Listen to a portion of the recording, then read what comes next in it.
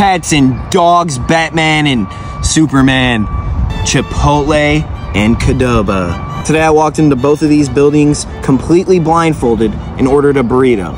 On that burrito, we got brown rice, chicken, queso, sour cream, hot sauce, and cheese. I'm gonna blind taste test them and figure out which one I think's better.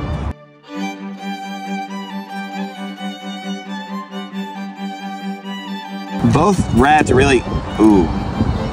Yeah, I'm feeling a little leakage here. I can already tell this one's Chipotle. Now that I got them like hand in hand, I can really.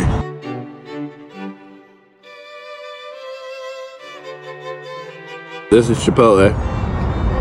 This is better.